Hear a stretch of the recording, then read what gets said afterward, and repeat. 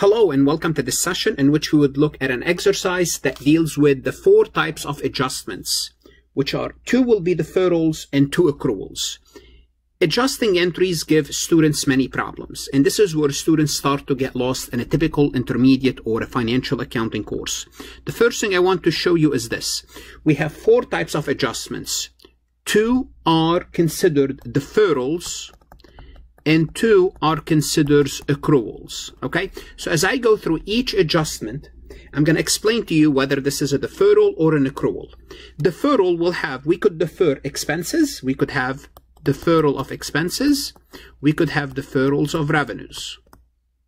We could have accrual of expenses and accrual of revenues as well. So those are the 4 types. So 1, 2, 3, 4. So it's very important to understand which adjustments am I dealing with. Is this a deferral or an accrual? If it's a deferral, is this a deferral expense or an accrual expense?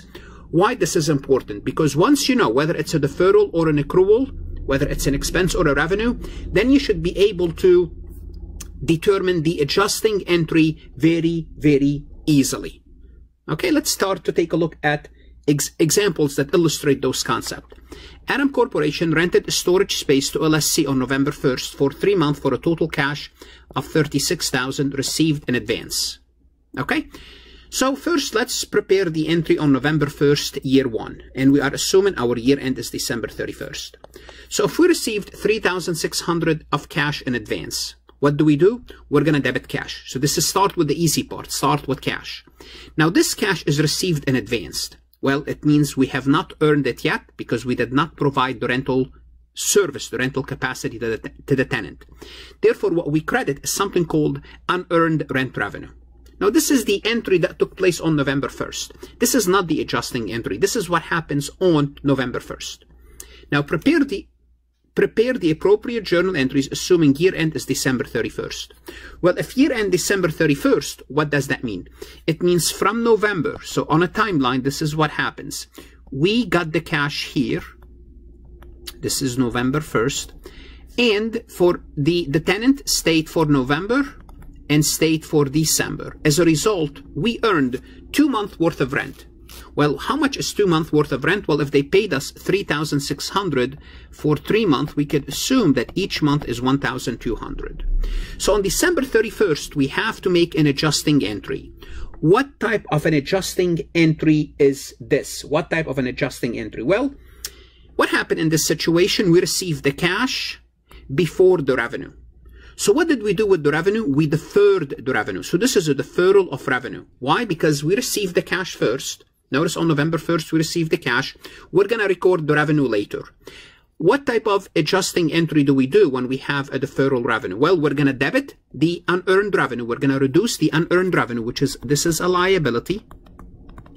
And we're going to turn it into actual rent revenue of $2,400. From a T account perspective, this is what you are looking at. So this is the unearned. Let me just write it a little bit more better if I can. This is unearned revenue. I started with $3,600 on November 1st. Now I debited this balance $2,400 because I earned $2,400. My remaining balance is $1,200. So you might be asked, what's the remaining balance for the unearned revenue as of December 31st? Well, you would say the answer is the unearned revenue balance is $1,200. If you are asked, what is the journal entry? The journal entry is you have to debit unearned revenue and turn it into revenue $2,400. Then a month later, February 1st, we're going to have to earn the remaining $1,200. We're going to debit unearned rent revenue $1,200, thus bringing it down to 0, and credit rent revenue $1,200 to earn the revenue. So what we dealt with is something called deferral of revenue. In deferral of revenue, we debit the unearned revenue and we credit revenue, assuming this is what we did initially, assuming we debited cash, credited unearned revenue. So we are adjusting unearned revenue.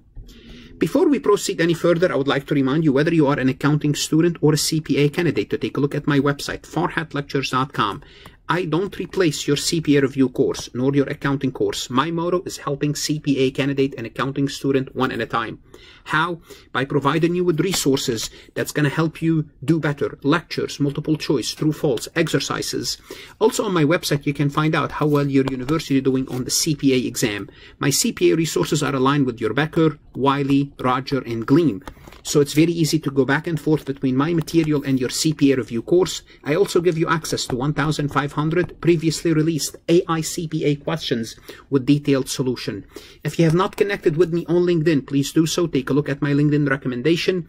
Like this recording on YouTube, subscribe, share it with others, connect with me on Instagram, Facebook. I'm trying to grow my Instagram followers, Twitter, and Reddit. Let's take a look at the second example. Adam Company weekly payroll paid on Fridays for a total of $10,000. Simply put, Adam Company, every week they pay $10,000 worth of payroll, and they pay it on Friday. The employee work a 5-day work week, so they work from Monday through Friday, and they get paid on Friday. Let's assume December 31st falls on a Wednesday. Okay, let's see what we are looking at from a map perspective. From a map perspective, it looks something like this. This is the last week of the year. So this is Wednesday, December 31st. So this is where the year ends. Now, the employee will be paid. So this will be January 1st, and this will be January 2nd. The employee will be paid here. Okay? So what happened is this. The employee worked Monday, they worked Tuesday, and they worked Wednesday. So they work 3 days, but for those 3 days, they were not paid. Why? Because they will not be paid until the next period, which is starting January 2nd. So what do we have to do? Well, the company will have to accrue 3 days worth of expenses, 3 days of salary expenses, 3 days. So if we pay $10,000 per week over 5 days, each day the employee get paid $2,000. Well, 2,000 times 3, then we're going to have to accrue salary expense of $6,000. We're going to have to accrue salary expense of $6,000. We debit salary expense, we credit salaries payable. What type of adjusting entry is this? This is, as I just told you, accrued expense. It's an accrual, it's an accrued expense, or sometimes it's called accrued liability. It doesn't really matter. It means we recorded an expense. We recorded a liability that will be paid later. When is that later? January 2nd. Let's go ahead and get paid. On January 2nd, we're going to pay the employees, not get paid. We're the company, we're going to pay the employees. Well, what's going to happen is when we pay them, we're going to have to remove this liability. We're going to have to remove this liability. We're going to have to record January 1st and January 2nd, which amount to $4,000 worth of expenses. And we're going to pay them $6,000 in cash. We're going to pay them, $10,000 in cash. So the $10,000 in cash will pay off the liability from December 31st and would record $4,000 of expense in year 2 and $6,000 of expense in year 1. Simply put, the total paid is $10,000. The total expense is $10,000. All what we did in this period is $6,000 was recorded in year 1, $4,000 was recorded in year 2. But the total expense is $10,000, and this is an accrued expense. And an accrued expense, the typical entry is you debit an expense, you credit the related liability. What I mean by this, if you debit salaries expense, you credit salaries payable. If you debit rent expense, you credit rent payable. If you debit XYZ expense, you will credit XYZ payable. Let's take a look at this third example. On October 1st, Adam accepted $12,000 4-month 10% note receivable for a sale. This is on October 1st. So what happened is we made the sale, and we accepted a note. We're going to debit notes receivable $12,000, credit sales revenue $12,000, not $10,000, $12,000. So this is what happened October 1st. Now the note has a 10% interest, and we will not be paid this note until 4 months later.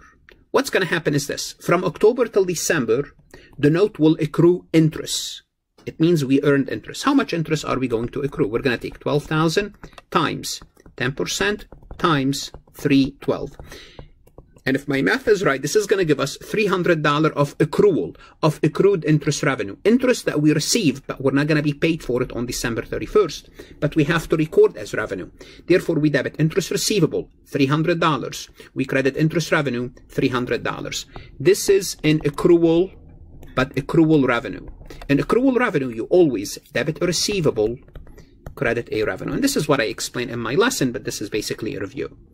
Now here comes February 1st, when we actually get paid, when the customer paid us the full amount. How much is the customer going to pay us? Well, the customer owes us $12,000 times 10% times 412. And that's going to give us $400 of interest. So the customer will pay $12,000 plus $400 of interest. The customer will pay $12,400. $12,000 is for the note itself and $400 for the interest. Now, we have to record 1 month worth of revenue from January 1st till February 1st. That's worth $100, because if we take 12,000 times 10% times 112, that's going to give us $100. We're going to have to record an additional $100 in interest revenue. We're going to remove the $300 of interest receivable here. This interest receivable, now we got paid for that, so that's gone.